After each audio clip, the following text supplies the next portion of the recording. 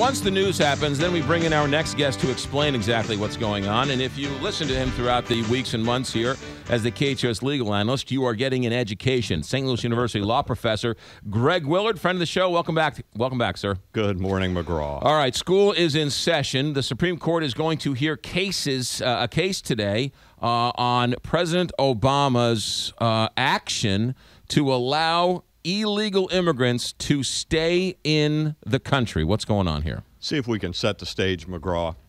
Any nation, including America, has the right to decide who comes in. Right. And once they're in, who can stay from a foreign country. Unfortunately, our borders are not hermetically sealed. Right. Whether we build a wall and have Mexico pay for it or otherwise, it's not hermetically sealed. Right now, we have 11 million people in this country who are here in violation of our federal immigration laws. Illegal immigrants, they're sometimes referred to. Congress and the president have attempted for years to amend the federal laws with respect to immigration policy. They have failed. In 2012, President Obama unilaterally acted and gave deferred prosecution, if you will, deferred deportation to 1.2 million children under 18. In 2014, he took it a step further and unilaterally issued an executive order through the Department of Homeland Security and deferred the deportation of approximately 5 million adults. 26 states sued the president and the Department of Homeland Security in federal court in Texas. A federal judge in Texas enjoined implementation of his 2014 unilateral order. The United States Fifth Circuit Court of Appeals affirmed that injunction, and in about an hour and a half, the United States Supreme Court is going to take up the case. Okay.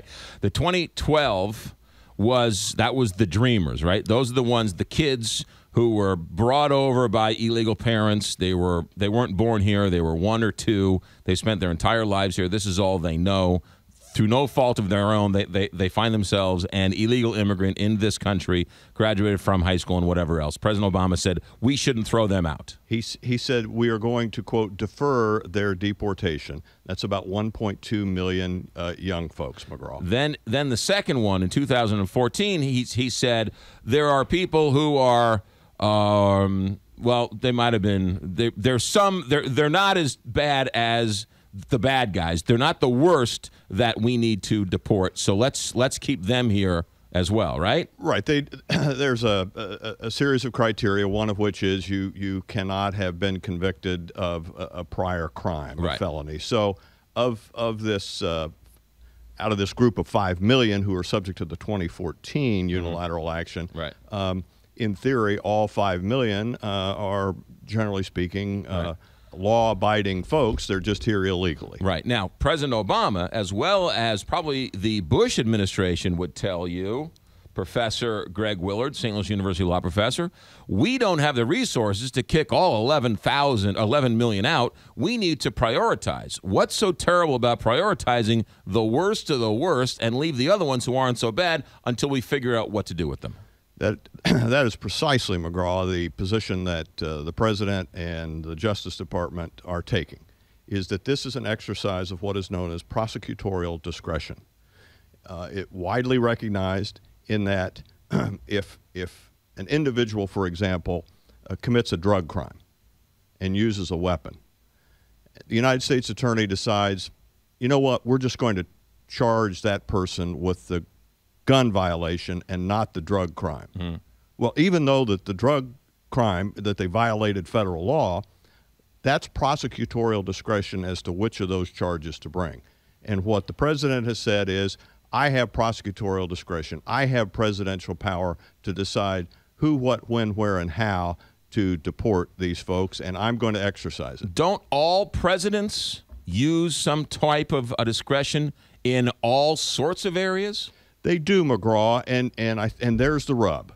And what the 26 states have said is he has gone too far to unilaterally decide that 5 million people who are here presumably illegally are not going to be deported. the states have said that is a direct violation of the Constitution. Specifically, the President of the United States has a duty under the Constitution to take care to see that the laws are faithfully executed. And what the states have said is, when you give a blanket pass, if you will, McGraw, to 5 million people, you are not exercising prosecutorial discretion, and you most certainly are not faithfully executing the laws of the United States. Okay, so since there are only 8 justices now, we're not going. We might get a tie. It stands now. This isn't in effect because these lower courts ruled it unconstitutional, right? That is correct. And as you and I have talked about several times before on the air, with the death of Justice Scalia, it very well could be that this ends up, the vote is 4-4. The result of that is that the lower court decision will be affirmed, and therefore the injunction will remain in place. Right. I think what that means as a policy matter is we will have to wait till January 20th of 2017 to see what the next chapter is. So the next president who comes along who says, I have a discretion and I do X, right? What does the president have a discretion on, and what doesn't the president have a discretion on? Seems to me like you open up a whole can of worms here. I think what the opponents would say, the 26 states, is the president certainly has discretion as to an individual or maybe a family unit. He does not have discretion as to giving a prosecutorial pass, if you will, deferred deportation to 5 million people. Now, is 10 too many? Is 50 too many? Who knows? But if this is affirmed by 4-4 or otherwise, the new president, I think, will be left with seeing how far he or she can go in January of 2017. Or they could just pass some type of immigration reform bill and move this along. Well, they could, but and you suggest, my dear friend, that Congress and the president are passing legislation efficiently, and you and I might quarrel about that. All right, 2 more credits for those who are listening towards your St. Louis University law degree. Greg Willard, KTRS legal analyst. Thank you, sir, as always. Always great to be with you, my friend. 7:58, Big 550, KTRS.